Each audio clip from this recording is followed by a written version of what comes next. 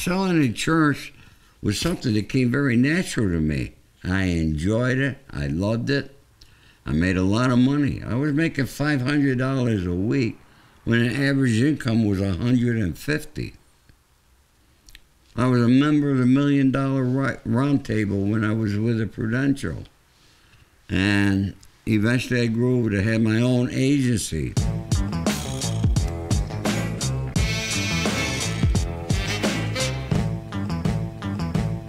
I started my own agency, the Ori Agency, with Credit Life A&H on the sales of finance card to automobile dealers. When you bought a car and you financed it, it was the Credit Life and Accident and Health. If you died, the car got paid off. If you became disabled, we made your car payments for you. We would try to talk you out of paying cash for your car and finance it. Why would be better to you? And then I became a distributor for Polygly-coat. We did warranties, and I had a whole gamut of products. I had over 250 auto dealers as clients in the state of New York. Polygly-coat was devised by a gentleman by the name of Walter Fifeson. No need to shine your car again, no need to wax your car, guaranteed for 3 years. And I contacted Walter Fifeson. And he lived in Scarsdale, New York. So we had an appointment, and I'll never forget, his wife Gloria's on the phone, and he introduced me to Gloria after the maid cooked us breakfast. And then Walter's in another corner on the phone, like he's talking to somebody. And when he gets off the phone, he says, "Hey, kid." For some reason, Walter always called me kid. So you know who that was? And he named this distributor in New Jersey who was into electronics. They were big. He said, they're going to become a distributor too. And to become a distributor, the requirement was you had to buy 100 cases. I remember it was $15,000. And I told Walter, I says, let me think about it. And he and Gloria drove me. I had always maintained a suite at the Warwick Hotel on 54th and 6th in the city. And I got there. I called Walter. I said, I'm going to have my attorney here next week. Come in with the contracts. I'm going to be a distributor. I said, I'm going to tell you why I decided. He says, why?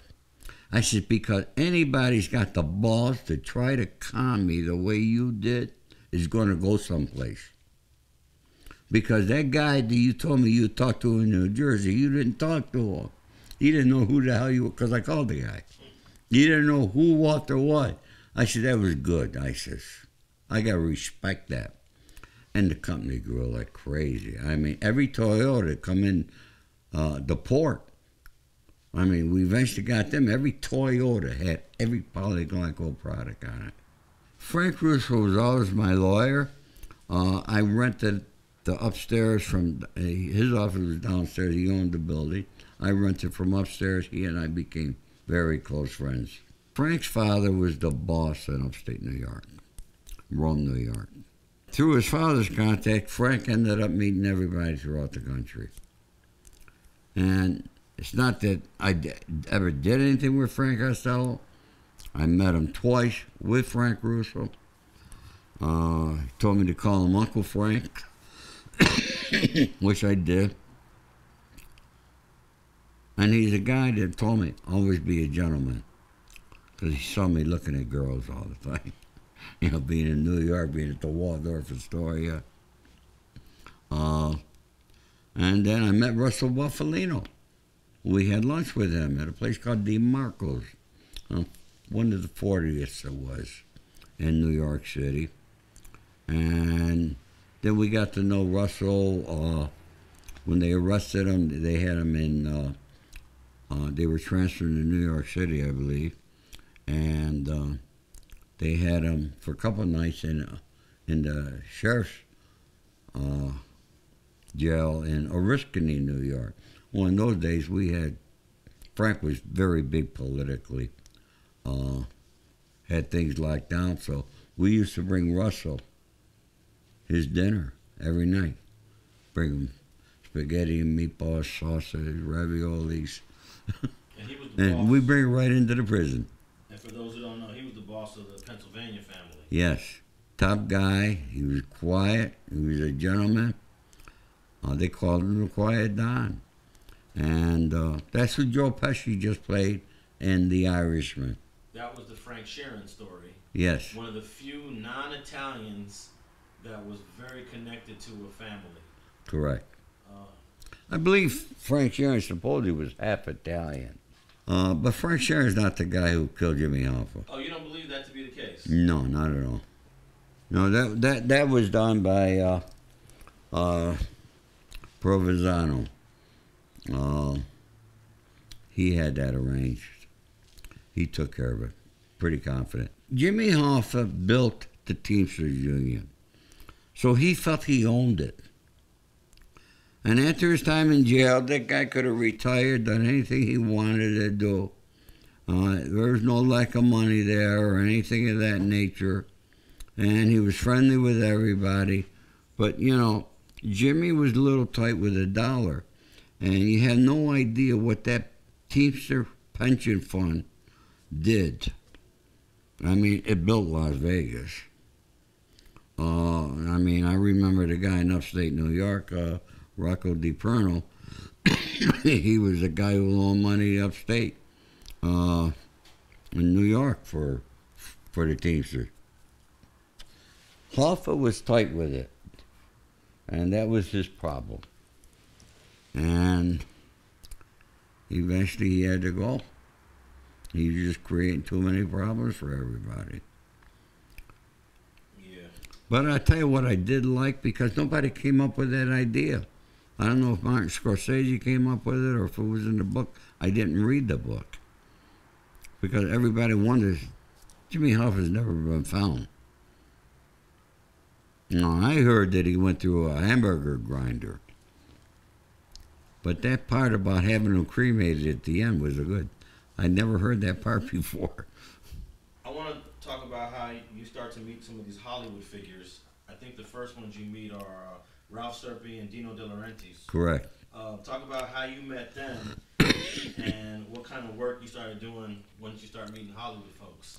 Well, I had the Ori agency. I had my things in the automobile business. And we were invited. They were filming The Brinks Job in Boston. And the only guy from The Brinks Job that was there was Maz Jaffe. And you got to remember something. Those guys never admitted to doing it. Even though they went to jail for it, they still never admitted doing it.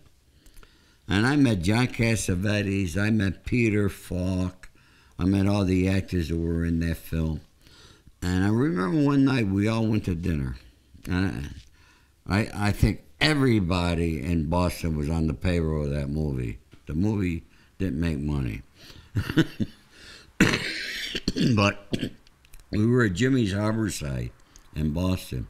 Me, Frank Russo, Ralph Serpi, Maz Jaffe, the chief of police of Boston, a few other people. And me and Ralph started asking Maz Jaffe question after question. And then finally we went, "Why'd you do it?" And he went, and he stopped. We almost had it out from him. But he stopped. But we had him going question after question we were asking him. Ralph and I were doing. I became close with Ralph. And then through Ralph, of course, I came up with the idea how to bring my business national. If it wasn't for an informant named Jimmy Generelli, who worked for me and made a ton of money with me, I'd probably be a billionaire today. Yeah, no question about it. Thanks for watching StreetTV.net. If you're not subscribed, please hit that button below and click the bell to receive alerts and notifications. Like and comment below to give us your feedback, and be sure to watch the 2 related videos to the right. If you want to support this platform or follow us on social media, visit the links in the description and listen to our weekly podcast, The Gangster Chronicles, every Thursday. And thanks for watching StreetTV.net.